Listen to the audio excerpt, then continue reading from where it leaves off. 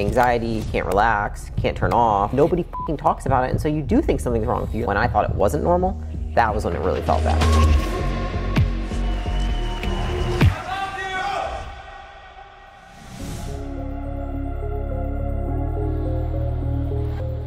Got to be ready for it. 3 weeks. Bunch of wife beaters. Am I ready? No, my eyelash is falling off.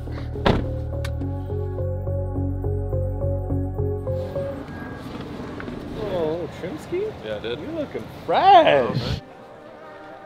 GQ.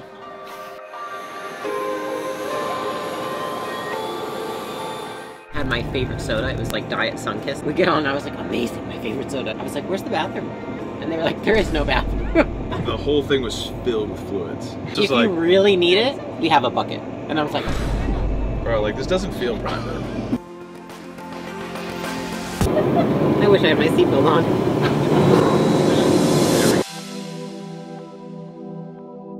She's a pack-a-day chewer. Let's see how many ounces this is. That's because I get nervous. I think 20 pieces a day, or 16 a day, is a super conservative estimate. It's one mini pack. Okay, listen, it's circumstantial stress. And you're always circumstantially stressed. All right, so we're gonna say 1.68 per day times 365 days is 613. Times 7 would be 4,300 ounces. Divided by 16 is pounds. You would be 268 pounds of gum if it lasted 7 years. We just debunked it.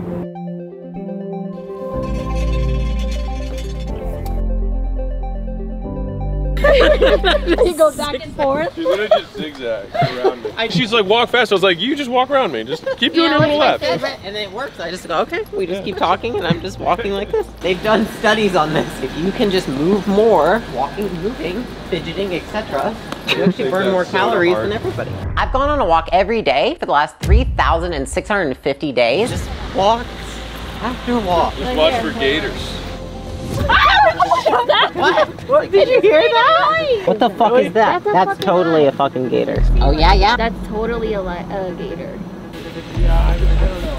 Where's this dude? It's right there. I mean, it could be a turtle. Oh, that would be lame.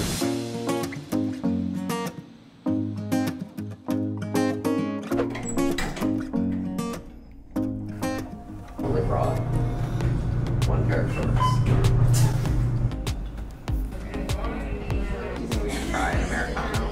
Like real calf, not decaf? Whoa. Whoa.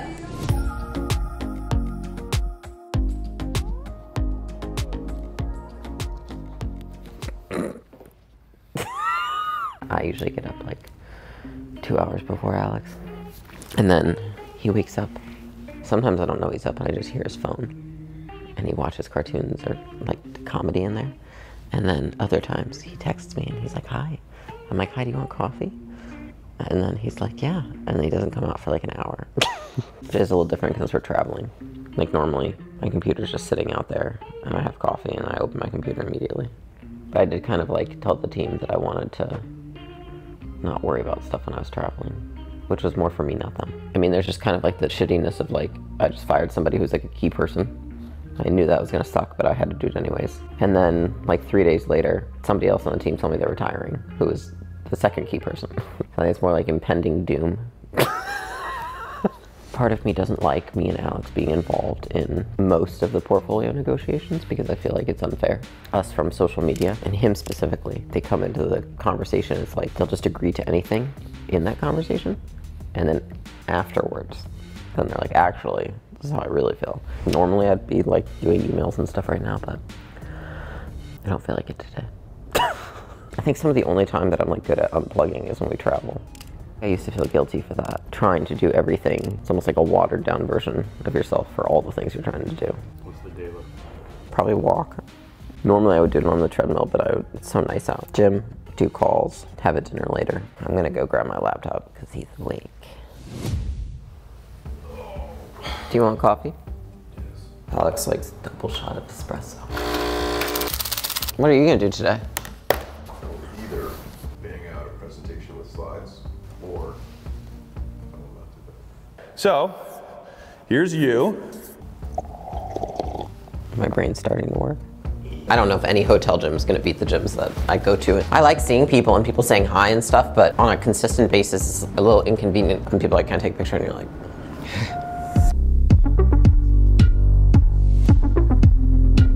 Do you track your full workouts? yeah, True Coach. So my guy Mike programs my workouts and I like log them in here. So I can like go in and see what I did. There's resistance on the concentric and the eccentric equally. So it's like really hard. I usually hate this equipment.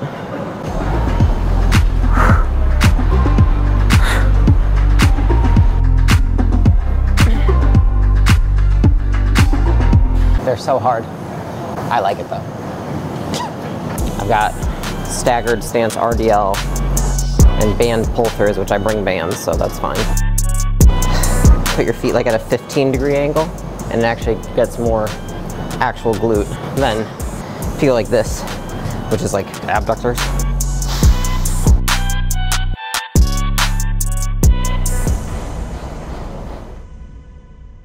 Coming back from the gym.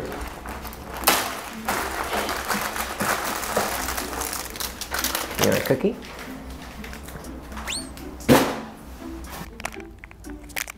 Gotta figure out the move for dinner tonight. I just took myself off a shit ton of meetings, so my schedule is a lot lighter than it was. Would it be beneficial to be on them? Sure. But is the team gonna learn? No, I think I'm just stifling them. They're absolutely capable.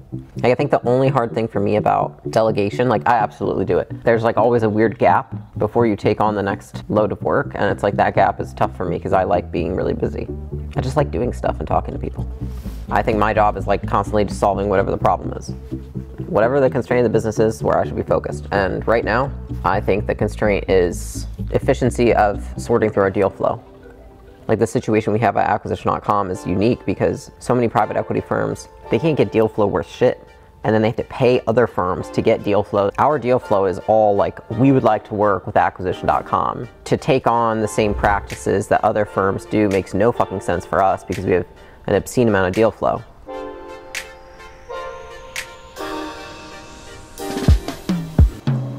Oh shit, it's a Michelin star restaurant? So after the calls that you guys saw, went on a walk, and then now we're at dinner. It was kind of a weird day because we're traveling. I got locked out of Google for like 7 hours. That was interesting. My Google is just like frozen.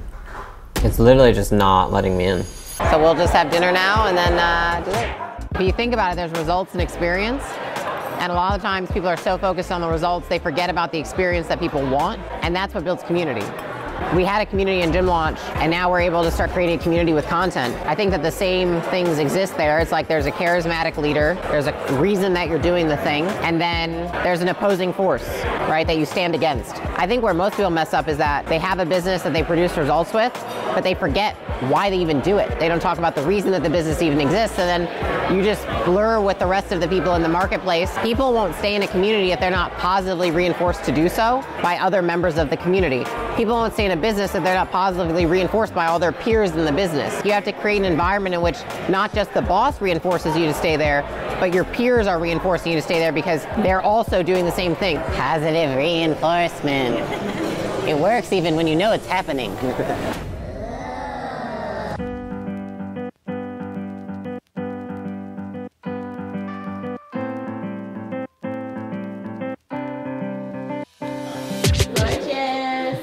Hey, supermodel. Leila's the boss that you want, and the boss you want to be.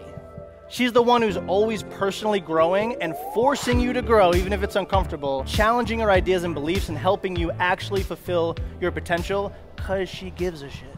So please welcome the host of my favorite podcast, Build with Leila Hormozi. Leila Hormozi.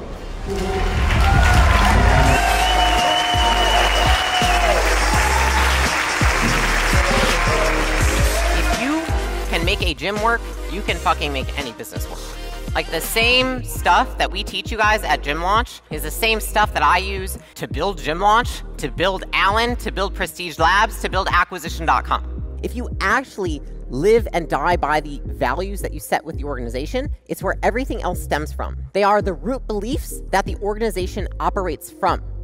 If you lead with values, you can get people to adhere to 99% of what you need them to. So say speed is king is your value. Do I need to have a set of rules that says clock in every day by 8 a.m. sharp, respond every teammate within 120 seconds? Instead of saying all those rules, you set the one thing, which is the value.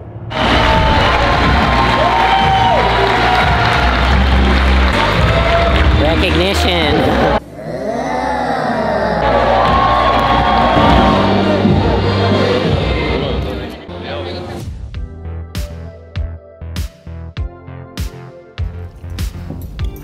That's probably one of my favorite keynotes that you give. Really? So it's just you and me on stage. That's what we just do every other. The old tag team, the old dynamic duo.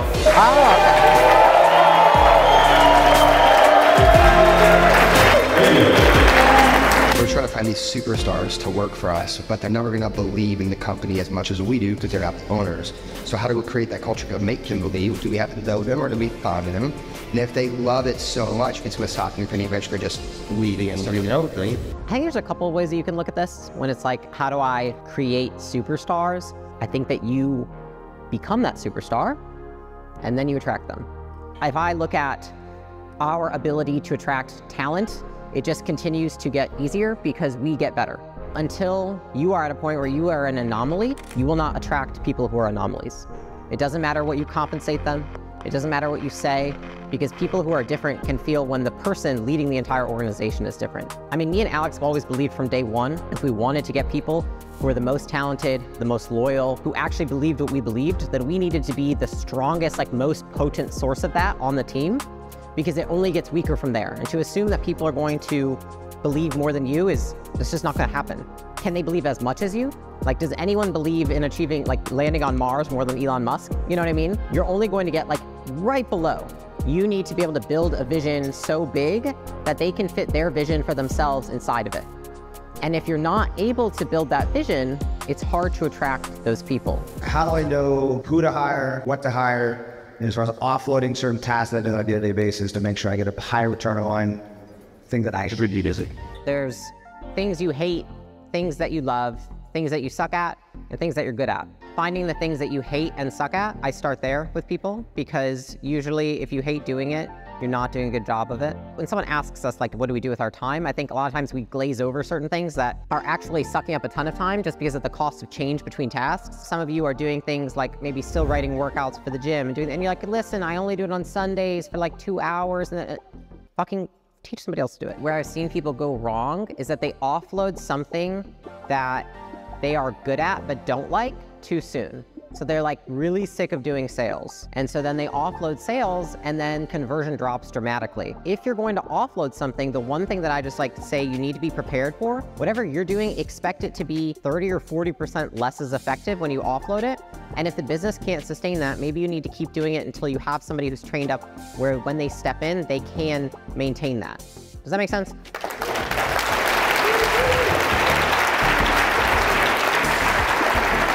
We gotta go. Why don't we just do like an hour? Yeah, that's fine. Let's do that. We'll do an hour. You guys are amazing, and I love your videos. What was your, the biggest journey for you when you went, because you just had a trajectory. What was the one thing that really kept you focused on that, on just the top? I don't think it was focused on the top as much as it was fear of the bottom. Everyone's like, you gotta feel good, and like everyone's always been like, you've gotta see the future and like really see the vision of it. I'm like, oh, fuck that. I saw the shitty version of myself that I didn't want to be. Right. And I was so terrified of continuing down that hole. Yeah. That was what motivated me to keep going. It's really like, what would your life look like if you continue doing what you're doing? And I was like, look pretty fucking shitty. Shitty. Yeah. Shitty. Like, I don't want to be there. Right. And so honestly, it was more fear for a long time. That's motivating me in a weird way. Like, I think that's totally fine and normal. I don't want to be mediocre. I don't want to be there. It's really hard to fathom a place that you haven't been. I wanted to ask, because you talked about the reward, what about the punishments? What about punishment?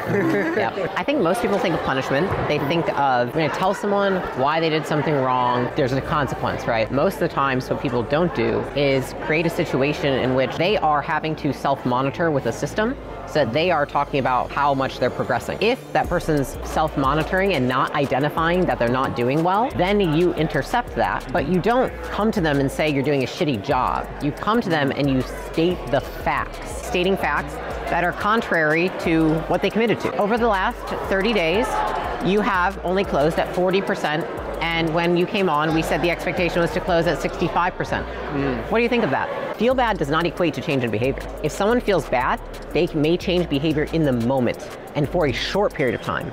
But if someone feels good, they can change behavior for the long term. I just want to say, first of all, how inspiring you've been for me. So right now, I'm managing 3 restaurants right now, and I'm the only female. So it's, wow, that's badass.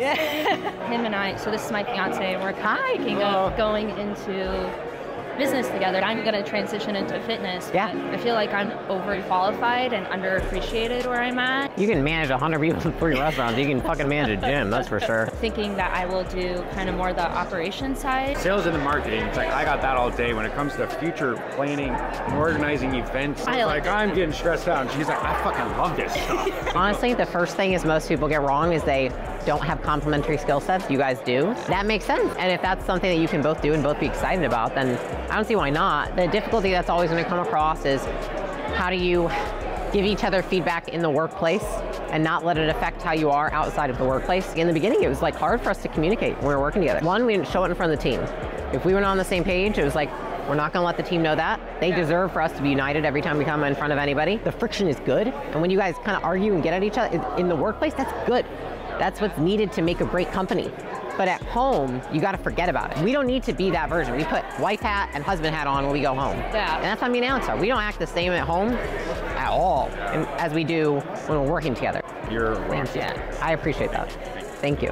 Keep it up. Hey guys, congratulations. Thank you. It was kind of a weird day because we're traveling. Probably gonna do another day where we're like at home and you guys can see more of like what it's like when we're in our spot as the most efficient version of myself.